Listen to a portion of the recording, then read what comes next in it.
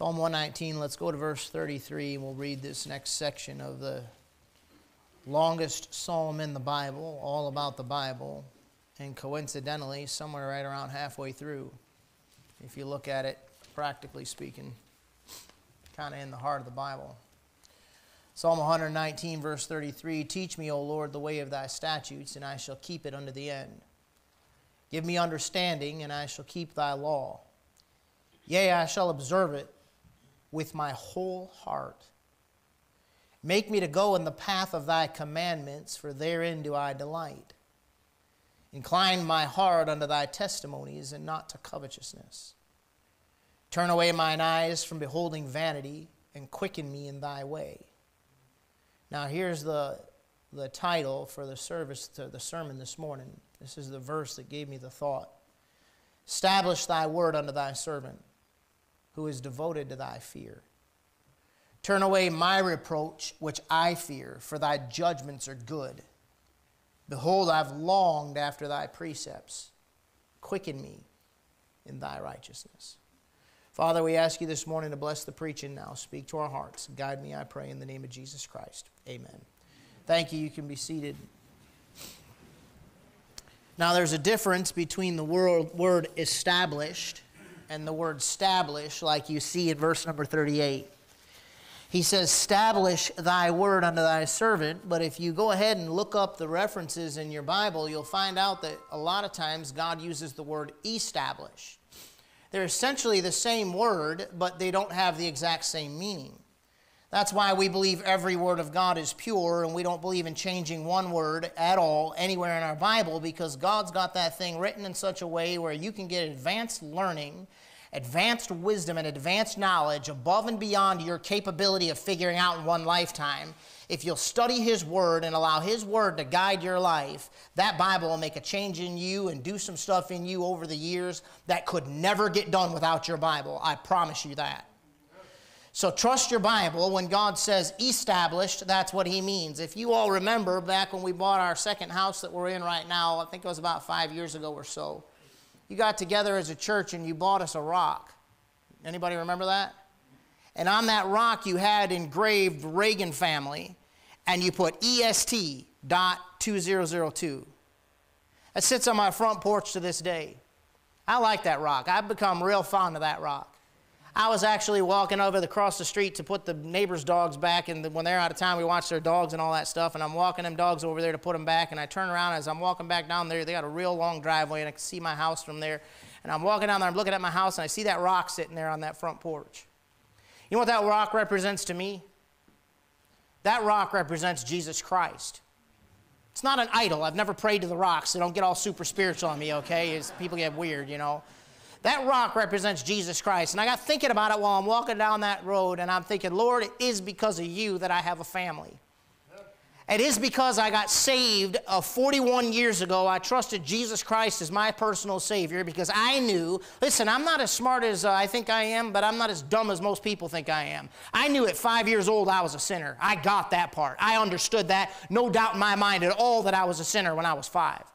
There was no doubt in my mind at 5 years old that I deserved, a 5-year-old little boy, it's a little mind-boggling for you, a 5-year-old little boy deserved to go to hell. In my own mind, I understood that by the convicting power of the Spirit of God, and I recognized my sinfulness and trusted Jesus Christ as my Savior. You know what Jesus Christ is? He's the rock. He's the only thing that you really can build a real life on. He's the only guarantee you have for eternity. And I'm thankful that as 5 years old, 1 month before my 6th birthday, I trusted Jesus Christ as my Savior. Fast forward 23 years, and I'm finally getting with it, finally waking up a little bit and deciding that I'm going to do with my life what God told me to do with my life. And I go off to Bible school, and I meet a girl there who, guess what? She, as a little girl, put her faith and trust in Jesus Christ, the rock on which He said He'd build His church, not Peter. Jesus is the rock. Very clearly taught in your Bible if you compare Scripture with Scripture. And she put her faith and trust in Jesus Christ, and because of Jesus Christ, I meet the love of my life and I marry her. Because of Jesus Christ, we've been able for almost 22 years now, real soon, to actually build a home. We've had children. That's a big deal. I know nowadays it's nothing. I know if you don't want it, you just get rid of it, you just chop it up before it's born, all the rest of that stuff. I get that in the messed up culture we live in, but I'm talking about something that's a very big deal. It's bringing children into the world. Having little lives entrusted to you that you're supposed to invest in to try to help them become what God wants them to be, not what you want. Your kids don't exist to suit your ego. And they don't exist for your Christmases and your Mother's Day and your Father's Day get-togethers and the rest of that garbage. They exist for God. And God's let us invest in some kids. And God's blessed us over the years in spite of us, no doubt. What happened is in 2002, we got established. What happened is when I was 5 years old, 1 month before my 6th birthday, and I can't do the math right now, whatever it was, 82 or something like that, 83, I got established. It was a day and time when I was born again. I got established in Jesus Christ. To establish is to begin something. In 2002, the Reagan family, the Michael R. Reagan Jr. family, was established. You know what God's been doing since we got established? He's been establishing us. They're not the same. To be established is to start. Back in January of 2008, the Bible Believers Church of South Lyon got established because God really circumstantially and spiritually and through the counseling and advice that I got from older preachers, God guided and directed and closed doors and opened doors and made it very clear to me that I was to come back to my hometown, which I did not want to do at the time, and establish a work. And the name of that church was Bible Believers Church, for which I do not repent and I do not recant and I do not back up and I will not back up and I will not budge, because this thing from the beginning was built on one thing, and that is the preaching and teaching of the Word of God without apology, without compromise, without doubt. It is utter and absolute faith that God gave us a book, and what we need is the Word of God, and what our generation needs is the Word of God, and what lost souls need is the Word of God, and what saved souls needs the Word of God, and what little souls downstairs need is the Word of God, and what old souls upstairs need is the Word of God, and you're never going to stop needing the Word of God. Amen. God allowed us to establish a church. And there's a lot more that goes into it than just, hanging up a shingle and here we go, everybody come. Because you can establish a work, but that doesn't mean that work is established. He says in the passage, establish thy word unto thy servant, who is devoted to thy fear. A lot of people start out right, but they don't finish well. A lot of people get established, they get saved, but they never get established. They never continue to be firm and settled and strengthened and growing in the Word of God. I'm so thankful for all the souls we've been seeing get saved, man. It's such a blessing. I asked God this morning for a soul today. I want one. I want one every week. I'm like a rabid pit bull. When you give him a little bit of bloody meat, he's just like, he can't stop. You understand what I'm saying? Like when somebody gets saved, I'm just like, man, I love that. I want to see more people saved. And by the way, you guys are doing a phenomenal job of bringing them. You know why so many people are getting saved? Because you're not waiting until you have all the answers and you know it all to bring people to church. You're just telling them best you can what the Lord's done for you and be like, I can't answer all your questions, but come on, my preacher likes answering questions. That's why they're getting saved. So keep doing what you're doing. Don't wait till you have all the answers to start being a witness. What a blessing it is to see people get saved. Listen, it's a wonderful thing that you got saved because you got established eternally. You do understand that, right? You're not going to hell now. But what kind of life do you want to live between here and whenever the Lord comes? You know what you need now after you get saved? You need to be established. I remember my dad all the time. I thank God for him. The older I get, the more I thank God for him. He would talk to me from a very young age about money. And he would talk about getting established. And what he meant was established, but when he was saying established, he was always referring to when you start out. He would teach me this, and I've never forgotten this. He would say, you have to do one of two things. You either have to make more than you spend, or you spend less than you make. Those are your options. He warned me about the dangers of credit cards. Man, when I first got a credit card, I was like, God's going to curse me or something. This is really bad. My future's destroyed.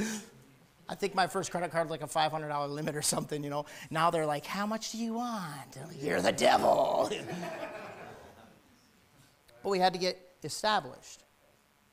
And we would see, our friends like every Sunday, all the other people, they're going out to dinner and they're going on vacations, and my dad would say, we're going to go home and eat.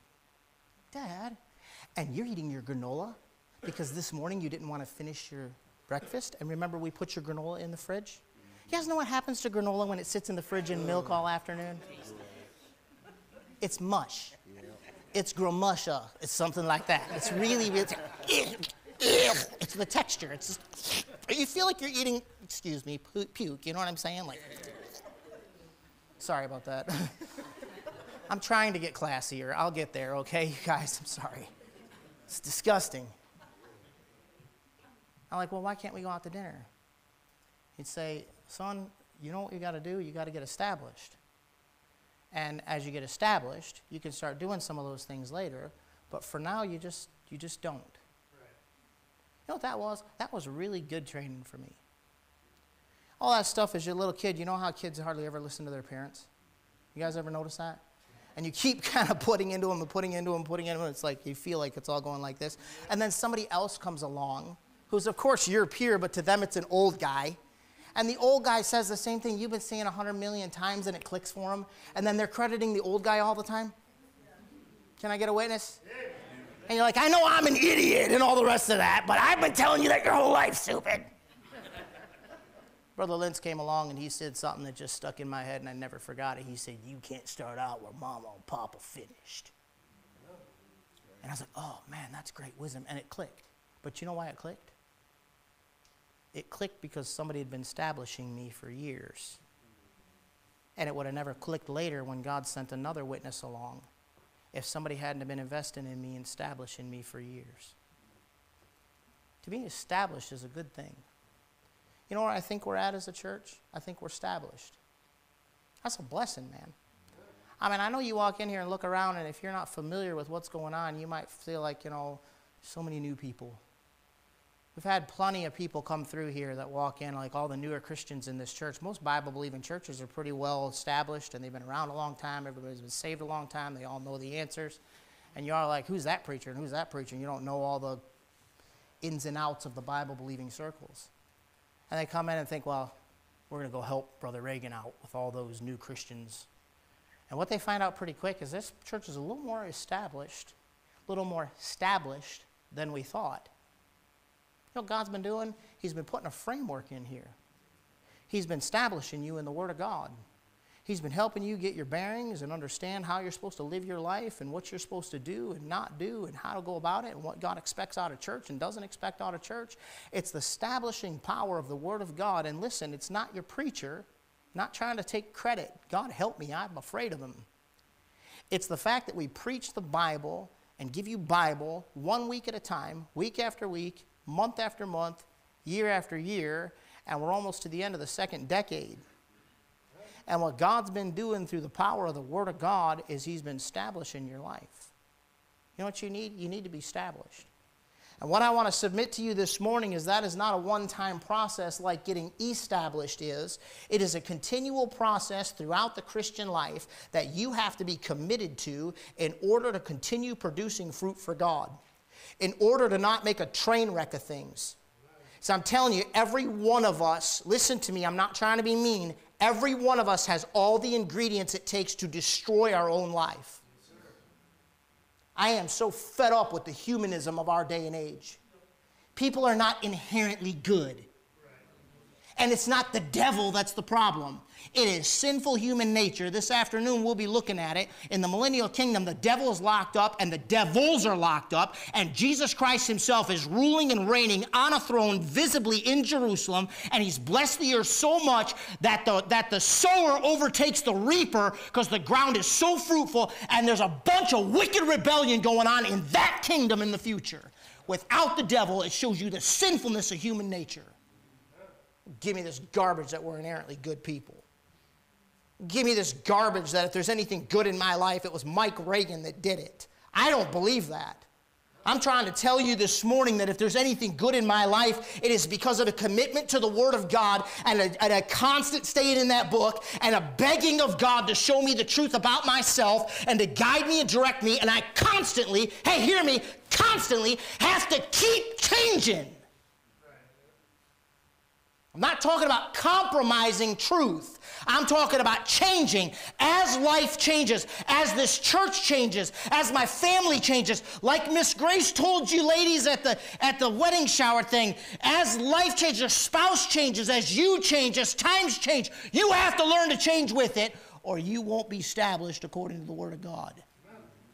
And you'll start destroying your life. I've seen too many mamas try to keep their babies babies. And then you wonder why they can't stand you and you have no influence in them when they get older. Maybe you're the problem. I've seen too many people try to keep churches the way they are. Don't make any changes. Well, and you wonder why those churches never grow. You wonder why as time goes on they fall apart. You got to learn to change. But you got to make sure the changes are under the touch of God. Go with me if you would. Keep your finger here in Psalms. Go to the book of 1 Peter if you would, chapter 5. Let me show you some New Testament passage that show you God intends for you to be established. 1 Peter chapter 5. You can't get established until you've been established. That means you have to be born again before you can begin to be established. You cannot build a Christian life without becoming a Christian, and you cannot become a Christian without obeying the gospel. You have to get saved. And if you've been saved, then you begin a nice long process that's from here to the rapture or grave. And if you'll be committed to it, God will do something in your life that'll be tremendous. 1 Peter chapter 5, look at verse 10. But the God of all grace, hear what they just sang about? Who hath called us unto his eternal glory by Christ Jesus. After that ye have suffered a while. I don't like that. Make you perfect, do what? Strengthen and settle you. Let me show you another passage. Keep going back to your right. Stop in 2 Thessalonians. Back to your left, excuse me. Stop in 2 Thessalonians. 2 Thessalonians chapter 2. God allows you to have hard times, and those hard times are meant by the devil to ruin you. Did you hear me? They're meant to fill you with bitterness and anger and frustration and hurt and resentment and confusion. And God allows the hard times and intends to use those to make you better, stronger, established, strengthened, settled. 2 Thessalonians chapter 2, verse 17, comfort your hearts. See that? Why would you need comfort without grief? Why would you need comfort without pain? Comfort your hearts and do what? Establish you in every good work, word, and work. You know what God wants to do? He wants to establish you. That's not all. Look at chapter 3, verse 3. But the Lord is faithful and shall and keep you from evil. Ain't that a blessing? Oh, the coming apocalypse. Relax. You got the Lord? Do you have the Lord? Then you ought to have some comfort in your soul. You shouldn't need to turn to all the crutches the world turns to. They mock us, you know, you got your Bible's a crutch. Yeah, you're right. Your dope's a crutch. Right. Oh, no, it's not. Wait a second.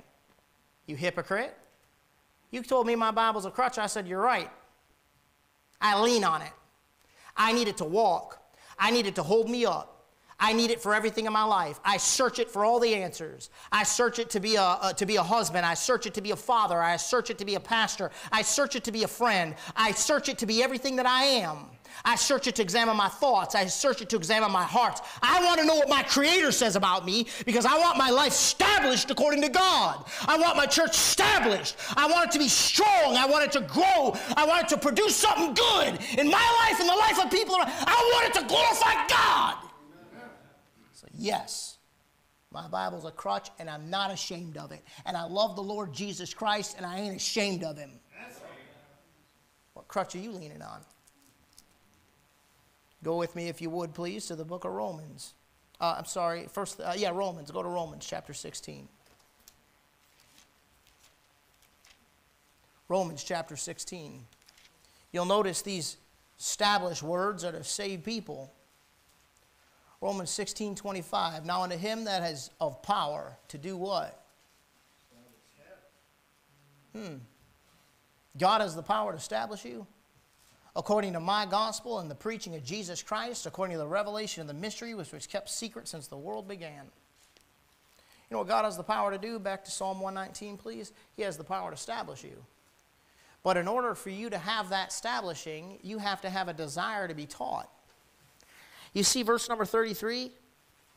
What's the psalmist say there? Teach me, O Lord. I don't give two hoots for people that don't have a teachable spirit. I was taught years ago that people ask you questions for one of three reasons. They ask you, number one, to find out how much you know. They ask you, number two, to let you know how much they know. If your reasons are one of those two things, I could give a flip. I don't care. I don't care to show you how much I know. What good does that do me? Let me say it better. What good does that do you? It might do my pride some good. But what good is that going to do you to find out how much I know? I don't care how much you know. I'm not impressed. I'm sorry. It doesn't matter to me if you're brilliant or if you're not brilliant. I love you either way. Right? I'm not impressed by man's intellect. You ever notice how some of the brightest minds in the universe are absolutely idiots? I'm talking bright minds. I'm not going to take that away from them. I'm talking about high intellect, man. I'm talking about just, wow, the guy's so smart. And he thinks you came from a monkey. They think aliens seeded you here. But they mock you for believing in God and a book that you can study scientifically, and you can prove that thing more than any other thing can be proved in more ways. And they say, well, I've read the Bible. You lying dog. You lying hypocrite. You have not. It's cover to cover. Start to finish. Every word. You've read it all. Prayerfully asking God, if you're real and if you're there, show me that this is your word. And if it's not, it's not. But if it's you, if you're out there, show me. I don't care about brightness of intellect. I don't think God does. I really don't think God is that impressed by Albert Einstein, or who's the guy in the wheelchair? Yeah, that guy. I don't think God cares any more than I care what his name is. I don't think he cares. I just don't. To me, that's just not even impressive. They can't even figure out what the darkness out there is. The Bible tells you what it is. It's the garment of God. And we'll show you tonight, he's going to strip that garment away at the end of the millennial kingdom, and you're going to behold him just like he is, and there he is sitting on a great white throne. The Bible said a great white throne. God rips this universe down like a man would take off a jacket. And there's God, and the whole world's standing there in front of nothing, suspended on nothing, and they're obsessed with getting to the moon, getting to Mars. That even if we make it to Mars, do you know what we accomplished? Nothing. I mean, nothing. You know how many galaxies are out there? Can you imagine how big God is? And all that stuff is in the Bible long before these little peons with their puny little intellects to start figuring it out. God put all that stuff in that Bible sitting in your lap, and they don't have the common sense it takes to pick up that Bible and start reading through it and praying over it and asking the Holy Spirit of God to show them if there's a God out there and who you are, and is this your book? Prejudiced. Prejudiced. Oh, you Christians are prejudiced. We are not. He that is spiritual judgeth all things. Prejudice is prejudging based on your feelings, emotions, or your personal concept. We don't prejudge nothing. You bring me everything to the table, and I tell you exactly what the proper judgment is on it after evaluating the facts and running the references.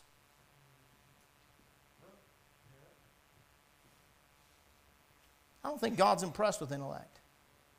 You know what I think God wants to see? I think he wants to see people that desire to be taught.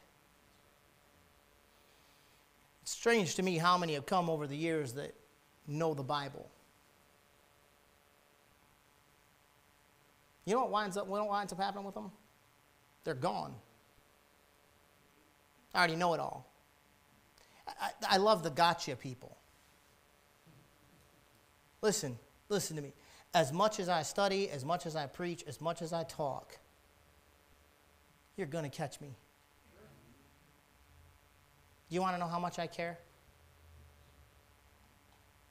Do you know I don't just lightly get up and preach. I got some research to do to get ready for Wednesday night. You don't have the benefit of knowing what I'm going at to prepare your counter arguments, but I got to do some research, because when I get up and preach, I really do want people to say, okay, he's not just up there shooting off his mouth. I want to make sure there's some credibility to what I say. When I look at a study, I don't just Google and just read the article. You got to research who wrote it. You got to research where it came from and what kind of pools of study. You got to research the research. Do you understand what I'm saying? I don't take it lightly. But you know what I've learned over the years? When you got the gotcha people around, you mispronounced that. So what? I mean, like, big deal. You do what I do. And see if you always bat 1,000. I never said I'm the answer.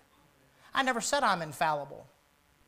I beg God to fill me with His Spirit, prepare me, and use me. I beg God this morning to let the words of my mouth that are coming out to your ears and your heart be words that God wants you to hear. It's important to me. But the gotcha people, they're not.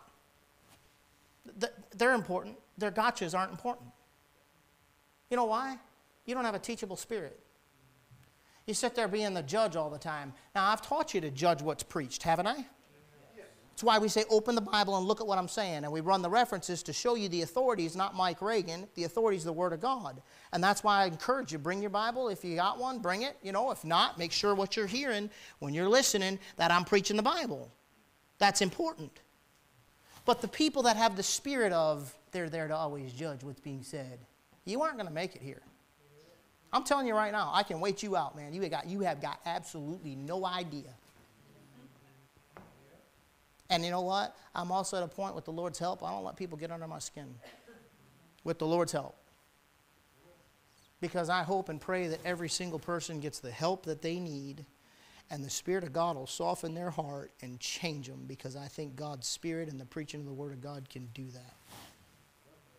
I want to get mature enough someday. I said it recently, I'm hoping to get to the point where when somebody punches me in the face, I can walk away from it. Not there yet, so don't try. I want to get to the point someday where even my friends, my enemies, God can use me to help. But I cannot help you if you don't have a teachable spirit. I'm going to start the phrase, and I'm hoping some of you can finish it by now. Every black belt, the greatest black belts in the world keep what? Now, that's interesting to me that a 3-time world champion, Dana White said, if this guy takes the fight to the mat, it's over, because this guy is world class on the ground. And a 3-time world champion looked at me and said, every black belt in the world, the greatest black belts in the world keep a white belt mentality, and walked away. You know what he was saying? Don't get to where you think you know it all, stupid, because that'll get you killed. And if you really want to keep growing, be teachable. You know what you need to get established? To be established? Teach me, O Lord. You got to have a desire for God to teach you. You don't, I've said it before, you don't get dry runs, do you? All right, you're old and experienced. Ever been a grandparent before? Or is this your first time? It's always life's full of first times. Ever been a senior citizen before? You didn't get to practice. You're going to tell me you don't need God to keep teaching you? You don't need to keep learning? You don't want to not ruin what God's given you? Well, I'm doing really good. I'm established. Great. You got established. You're just getting started. You think for a minute I can ask God to keep blessing this church if I act like, well, we're established now. No, God. No, I don't feel like we got it. Yes, we're founded on you. Yes, you got us up and running. Now, God, we need you more than ever, because there's more people to get hurt than there ever was before. There's more damage to be made than ever before. There's more decisions to be made, more opportunities for failure, more opportunities for pain, more opportunities for sorrow, more opportunities for the devil to get in. God, establish thy servant. Teach me your word and guide me, please. I need help. And you need help. What's the purpose of wanting God to teach you? And I shall keep it. See it in the verse 33. Teach me, O Lord, the way of thy statutes, and I'll do what you tell me. You ever teach somebody something and then they don't do it? I love these guys that want to ask everybody for advice all the time and quote an Old Testament passage to prove it's a good way to go about it. When you're asking everybody for advice, you're getting no advice at all. You're getting public opinion. Most of the time, you're fishing to find the person that's going to tell you what you want to know. The purpose of getting advice from the right source is to say, when God shows me the truth, I am going to keep what God shows me. I'm going to do what God told me to do. I'm going to follow what God has established to me. I'm going to follow as God establishes me. I'm going to stay on the path of what God's given me, and I'm not getting off that path. And I'm telling you this morning, there will be sacrifices along the way, but if you'll make those sacrifices and be determined to keep what God's given you, listen, let me ask you a question. Did God put you in this church? Yes. Okay. Then stay. You want to grow, right? Then stay. You know what the devil's going to do? He's going to show up and let you know why you need to move on. You know what my preacher told me? I think it was 13 times from the age of 17 till 30. I moved 13 times. I think it was 6 or 7 different states I've lived in. You know what my preacher said? He said, Mike, you ain't going to go anywhere until you put your roots down. Quit being a tumbleweed. You know what my dad told me growing up? You got to put your roots down, bud. You got to put your roots down. You got to get your roots deep. You ain't going to grow if you keep uprooting. You can only transplant a plant so often, and then it's going to die. But keep it. You got to get in, and you got to get faithful, and you got to stay faithful, and you got to stick it out through the dry times, and you got to let your roots run deeper. If the water's not right at the surface and easy to grab, get deeper. You'll find water. But don't uproot. The purpose of being in the Word of God is not just to learn more Bible. I'm tired of Christians that know all the Bible. I'm sick of being around Christians that always want to talk about Bible doctrine all the time because they want everybody to know what they know. And they want to debate, oh, I found something nobody else found. Good for you. Go enjoy your life. That's not helping anybody. I want to learn the Word of God and know the Word of God and understand the mind of God so that I can keep what God's given me. I want to continue in it. Look at verse 35. Make me to go in the path of thy commandments, for therein do I delight. I want to continue in and keep what God shows me. Because I delight in knowing the will of God. I delight in God's direction. I delight in it when God gives me the green light. Hey, listen, it's a blessing that God gave me a wife. You understand that? I prayed very seriously about that.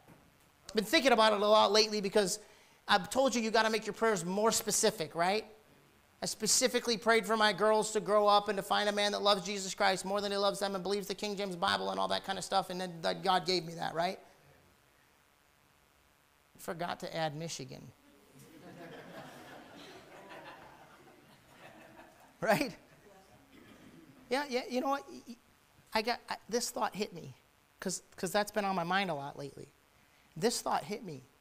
I remember when I was your age, some of you high schoolers, some of you single people, I remember as a little boy praying for whoever my wife is and whoever my children are. Man, God brought that back to my mind, and I'm not making it up. God brought that back to my mind. I used to pray about that just about daily as a kid. What a blessing, man. You know what the point is? Continuance. You know, God answered a little boy's prayer because I didn't know whoever she was, but here she was growing up in North Carolina and Missouri and wherever else they moved to, and she was being raised very similar to the way I was being raised.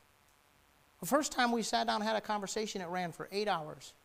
Her ears were melted and dripping off the side of her head, and I don't even know what possessed her to continue loving me. I'm telling you, it was an answer to prayer.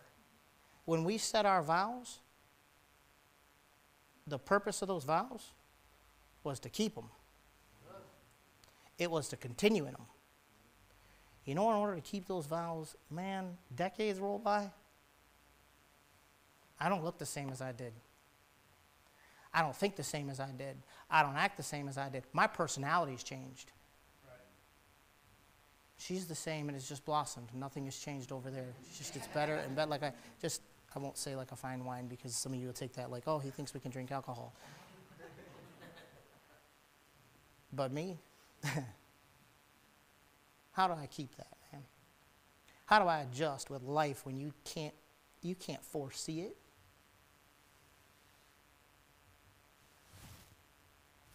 Have I made the point to you yet in this series that you need the Bible? That you need God to teach you what you're doing right and what you're doing wrong? You desire to be taught. Number 2, I want you to see a determination to have the touch of God on you. Look at verse 37. He says, turn away mine eyes from beholding vanity. We'll come back to that in a minute. And quicken me in thy way. Look at verse 40. Behold, I've longed after thy precepts. Quicken me in thy righteousness. You know what those quickenings are? That's God doing something special and personal for that individual. Has God done something special and personal for you? How about lately? If you can't say yes, you need it. You need a determination to get the touch of God on your life. It's not enough for me to live on yesterday's blessings. You know what I want? I want the hand of God on today. You know how to be established in your life? When you got established, the day you got saved, did you not feel a quickening touch? Come on, man. We don't preach a touch, right? We preach facts based on faith in the Word of God. It is what it is. God said if you repent and turn to Jesus Christ and ask Him to save you, that He'll save you. Did you do that? Yeah. Best you knew how, from your heart. Then what did God do? He did what He said He'd do, right? Fact, based on the Bible.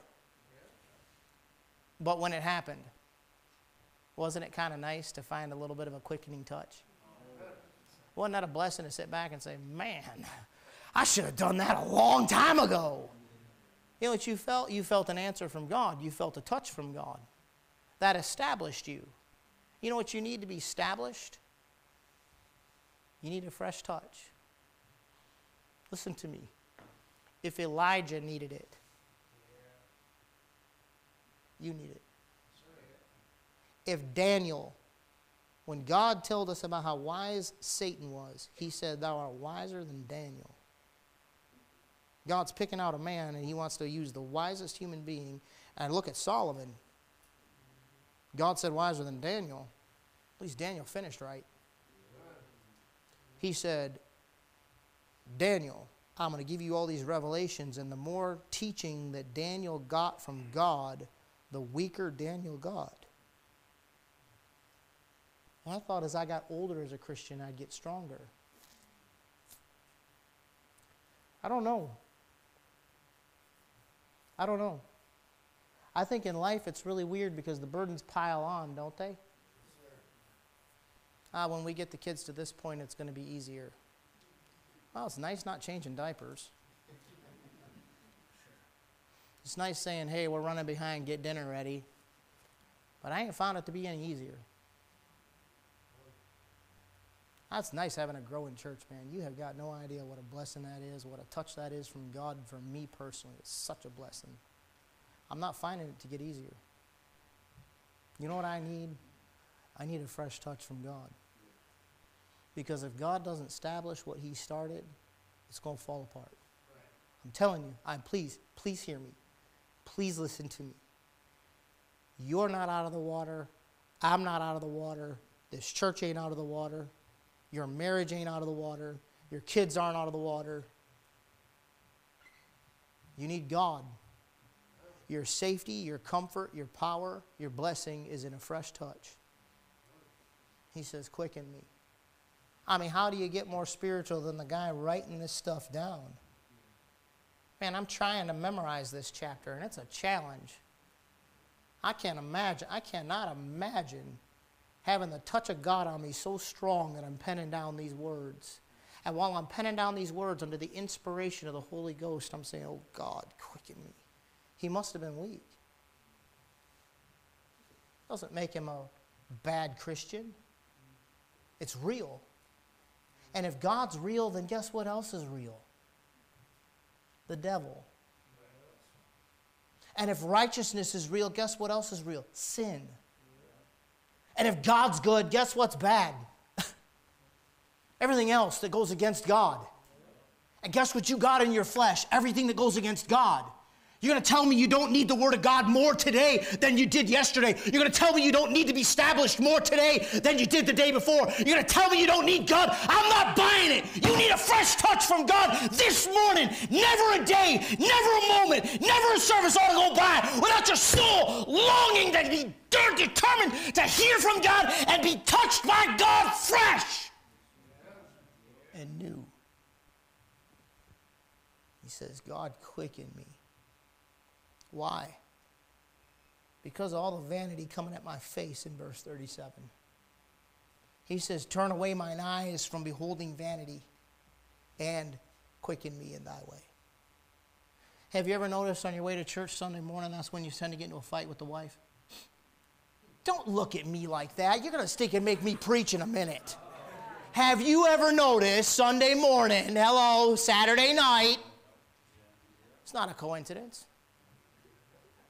Have you ever noticed you have a real good day on Sunday and then you get in the car and you're heading out of here and something pops up on your news feed or something pops up on your God-forsaken, godless, depraved Facebook,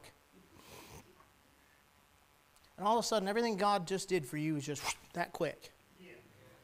God, turn away mine eyes from beholding vanity. And it's there, it's everywhere. It's all over. Vanity is emptiness. Haven't you noticed what this world is? Some of you think you're going to find what you want in a career. Let a guy, I'm not going to say who he is, he's with us, but a year or so ago led him to Christ, and he said, preacher, after I got everything I thought I wanted, I got a phenomenal career, I got a great education, I got it all. I didn't have this stuff growing up. And I wanted it real bad so I could take care of my mom because of the background we have and the upbringing and all that stuff. And God gave it all to me, and I thought I got my dream job. I finally made it. And he said, I found out I got a strange illness that's affecting me, and he's a young, strong guy.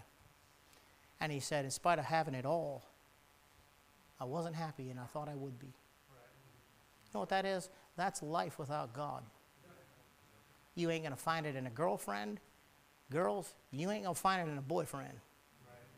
I don't care if you're 15 or 55, especially if you're 55. 75. You can forget it, man. You ain't going to find it. I'm telling you, you are not going to find it. It's vanity. A nicer house, a great car, more money. How do you know tomorrow Iran isn't going to do something stupid? Ain't it funny that the day that Biden gets on the phone with Netanyahu and tells him that blah, blah, blah, blah, blah, we're going to start pulling our report, God says a warning slap. You guys know what the warning slap was? Did you all miss that? Of course you missed it. The news doesn't report the truth. Run history. The United States abstains in a vote against Israel, and the bridge goes down in Boston. Do you know the economic fallout and ripples that's going to happen with that? Very important key port for this country. And then Biden gets on the phone and supposedly reads in the Riot Act. He just walks a perfect line to make sure he makes both sides happy to get back in the office. Right. And he gives them a warning and all that stuff. And God says, all right, you give him a warning, I'll give you a warning. And he slaps the East Coast over there in New Jersey and sends a nice little ripple and says, anytime I want, I can kill thousands and tens of thousands of you. Yeah, but the Bible's a joke, right? Nobody knows what was going on, politically speaking, when Katrina hit. I'm telling you, folks, this world's vanity. You don't know what's going to happen to the economy tomorrow. You don't know if your job will exist tomorrow. You don't know what might happen to your house. I'm obsessive compulsive about unplugging the curling irons and shutting the stove off and all that stuff. I don't want to pull in and see my house engulfed in flames. That's a big deal, man. It's vanity. You know what ain't vain? Your Savior. You know what ain't vain? This book. That even if your house is burning down today and your job is gone tomorrow, that ain't changing. You need your Bible. You need a determination to get the touch of God, to keep the touch of God, because without the touch of God, I just don't know what you're going to do. Verses 36 and 37, he says, incline mine heart unto thy testimonies and not to covetousness. Turn away mine eyes from beholding vanity. Look at verse 39. Turn away my reproach, which I fear. for thy judgments are good. You know what I fear? I fear failing. Man, do I fear failing.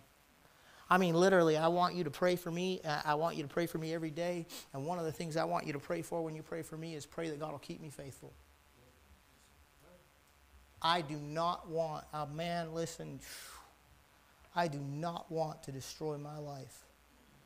I don't want to destroy my testimony. That scares me. Turn away my reproach, which I fear. I fear Mike Reagan. I don't fear disgruntled church members. I don't feel like you, not you, just disgruntled church members. Some cranky church member. Everybody hates me everywhere I go because I'm beautiful.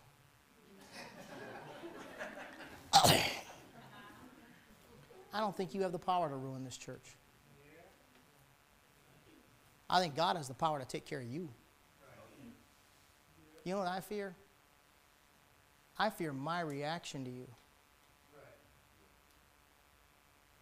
Because other people will look on and not know why a preacher's such a jerk. I've said it before, I'll say it again. If I walk up to you while everybody's milling around talking, if I walk up to one of these guys and just haul off and punch him, just stinking knock him for a loop. There's a little over 100 people in here right now once the kids left.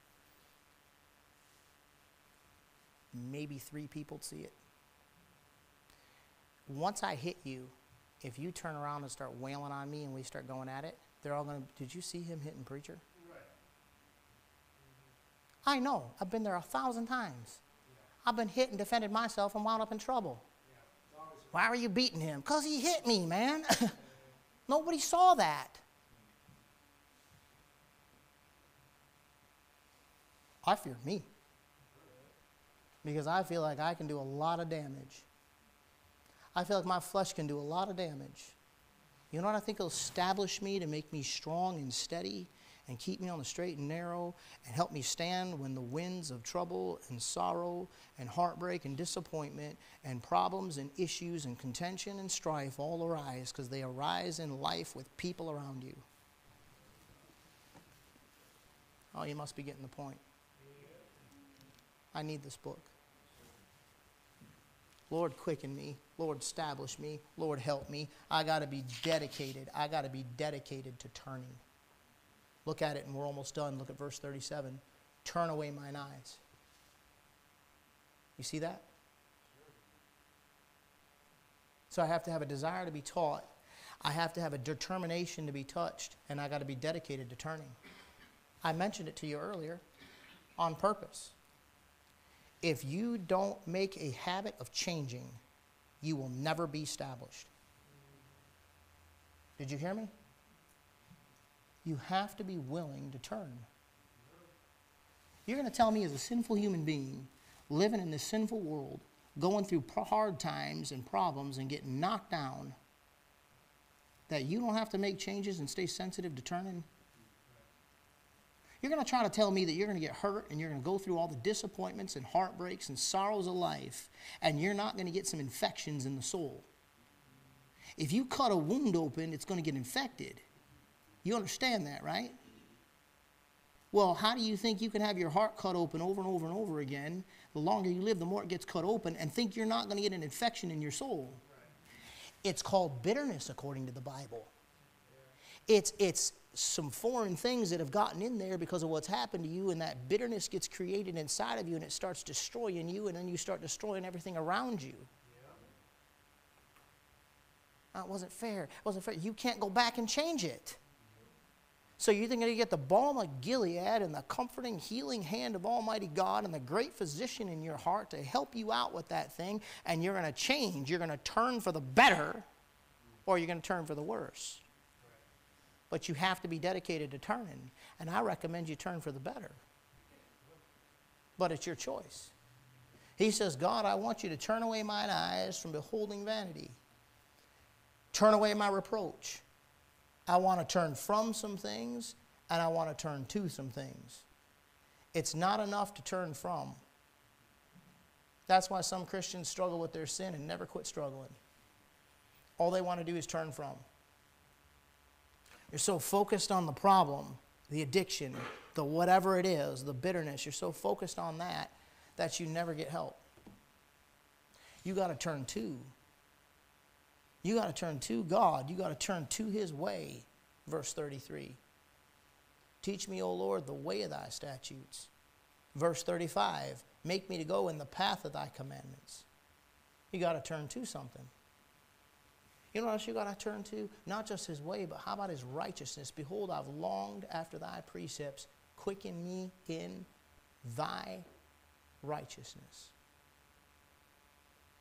You ever stop and consider what the Lord's righteousness is? Talking about turning to it. Be careful. Because you know what I've done when I'm like trying to get proper judgment and evaluate the deal?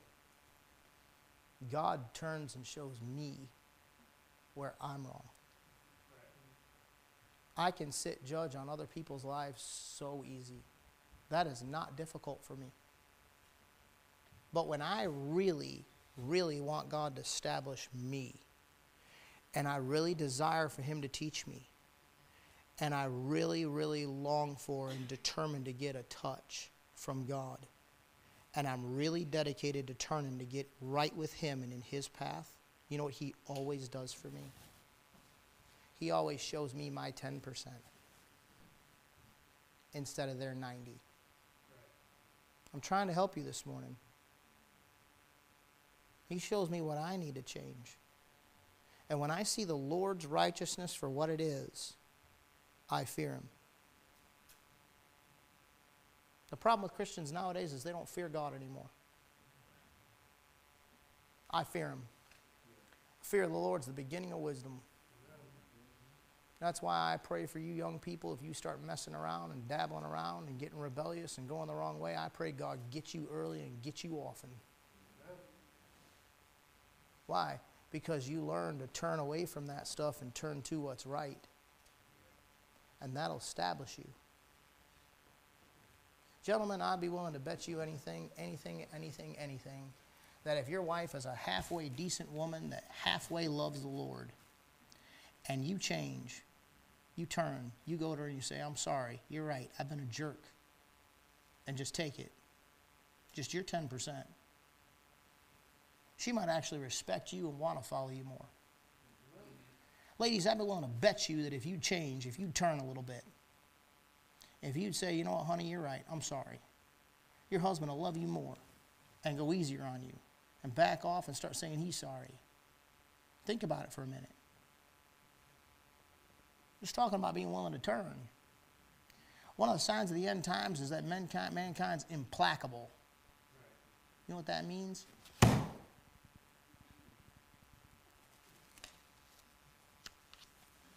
Okay, knucklehead. Go ahead and ruin your life. I'm not trying to be mean to you. I'm your friend. I love you. You're being a knucklehead. You're going to ruin your life. You're not going to be established. You're not going to be faithful. You're not going to be strong. You're not going to get old and look back on all the troubles and trials and the ups and downs of life and say, man, God, thank you for the grace of life. And after this, I get heaven. I don't know how I could get any better. Man, you've been good. It takes the Bible to establish you. But you have to be absolutely dedicated to learning that book, determined to get a touch from God, and dedicated to turning. And if you'll do those things according to God's leading by His Holy Spirit, He'll establish you. Let's stand this morning with our heads bowed and our eyes closed. Let's stand to our feet. Give you an opportunity to consider these things.